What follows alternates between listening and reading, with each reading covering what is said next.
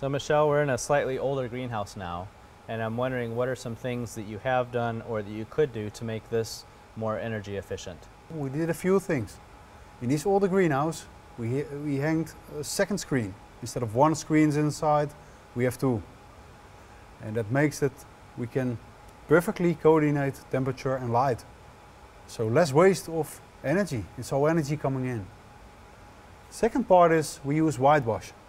Another point to get the heating out for the shadow plant. And with getting the heating out, with the whitewash on the glazings, that makes sure that it's not coming in. So we don't need to waste a lot of energy to get it out. So the whitewash is one way, a good way to be sustainable, to be more sustainable. A point of this concrete floor is also a nice thing to know, is that in a concrete floor there's bottom temperature.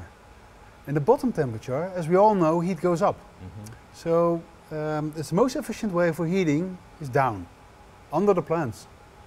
We only use roughly 30 Celsius, which is less than 90 Fahrenheit, yeah, to heat the greenhouse. The most heat is coming from the bottom.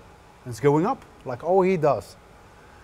So that's better than heating from above, because getting the heating down, it costs more energy. Nice thing about the new greenhouse, we even have an outside screen there.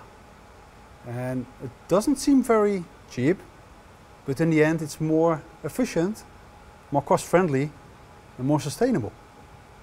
Same as the whitewash on the glazings. It keeps the sun straightings out and avoids, like 28% was the last measurement, the temperature goes down. So you need to cool less.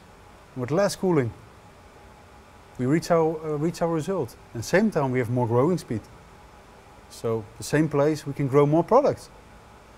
So that all together makes it cheaper to grow it there than to grow it here. And the advantage, added advantage of the external shading system is that when you have a cloudy day, you don't have to have the whitewash. The whitewash is not there. Exactly. So you're not shading on a cloudy day, you're only shading when you really need to. And that is nice, because we have to heat less on a cloudy day. Mm-hmm. Because with double clouds, it's getting real cool inside. Yeah. And that's what we don't need. Okay, great, thank you.